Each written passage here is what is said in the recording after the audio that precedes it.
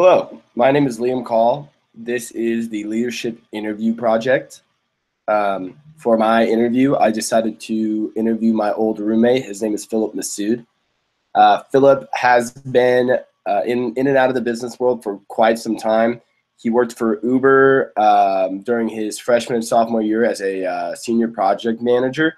He then took an internship at Oracle as a financial analyst.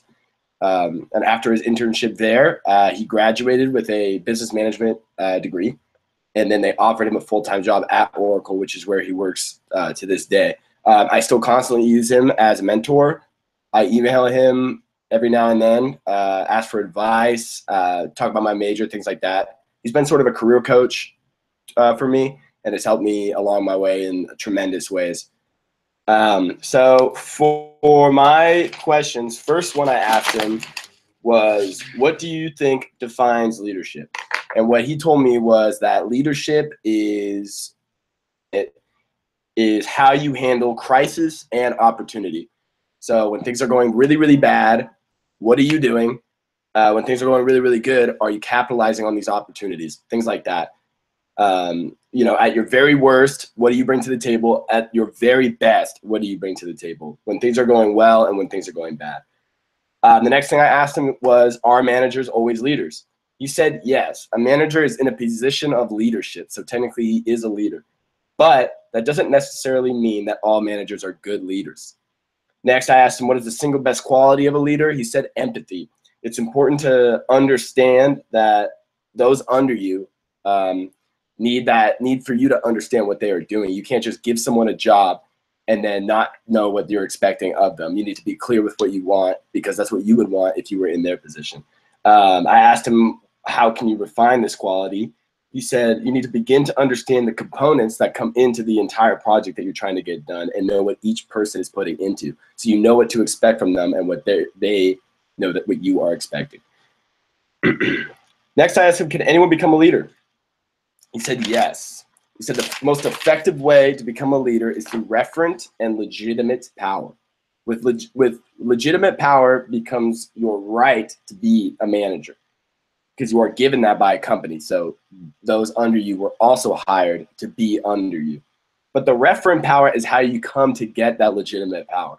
People need to know that you're trustworthy, check your references, and that you are skilled and able to do this job. Next, I asked him, what's the best quality in a follower? So not necessarily a leader. And he just said effort.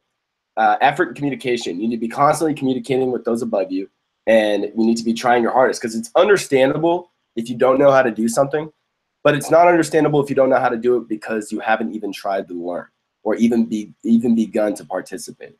And it's important to have communication, because as a leader, you need to know that everyone under you is clear and knows what to do. And I believe that, as a follower, you need to be clear and constantly communicating. I know it's very frustrating.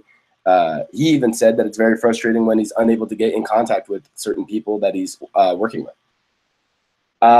Next, I asked him, how can followers improve and become leaders? And he just said hard work. You may not always get that opportunity, but without that hard work, even if the opportunity comes, you won't be able to capitalize it because you won't be in the game.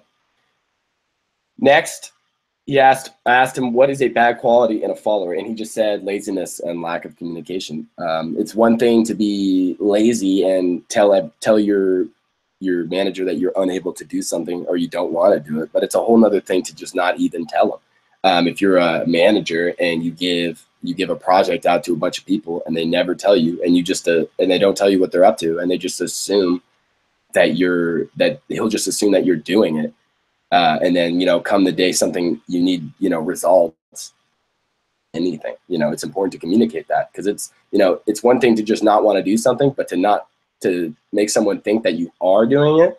He said that that's one of the worst things you can do as a follower, because if you are unwilling to do it, they can get someone that will do it. You just need to communicate that.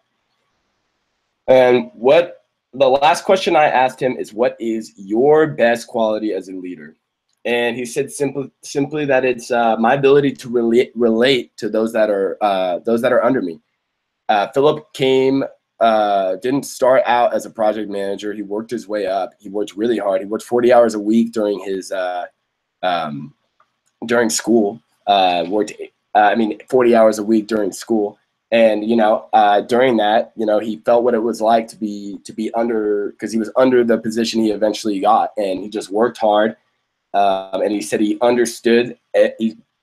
And when he became the project manager, that came under those that were under him, because he had that job at one point and he could step in and complete those jobs as they needed, or show them how to do it. And I think I agree with that. That one of the best things you can do is lead by example. If you can do everything that is asked of you, and you can do everything that's asked of others, and can show them how to do it, then they'll look up at you for that guidance.